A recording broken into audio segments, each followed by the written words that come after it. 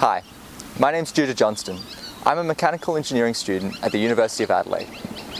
In the sport of tennis, the choice of equipment can play a huge role in player performance across all levels of ability.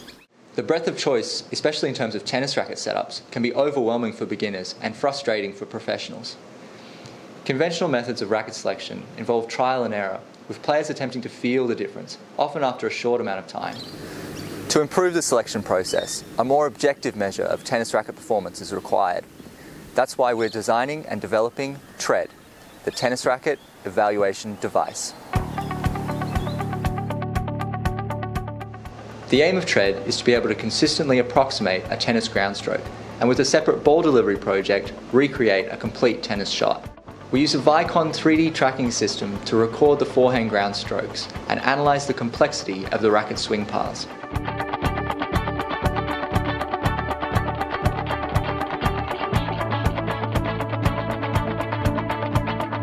The path and speed of the swing were then used to generate concept designs.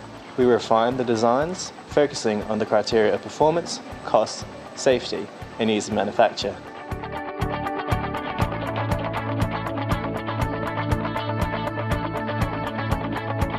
The final design for TRED consists of three main subsystems: the grip mechanism to hold the racket in place during the swing, the tilting base to adjust the swing path angle, the motor and electronic system to control the rotation of the racket.